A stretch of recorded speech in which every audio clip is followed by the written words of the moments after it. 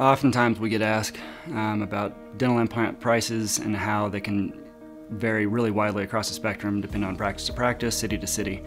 A lot of times that can be dependent upon the kind of materials that are being utilized, the quality of it rather, and or lack thereof, which can really plummet the price of the dental implant. I always tell people you pay for what you get, and that is really, really true when it comes to dental implants.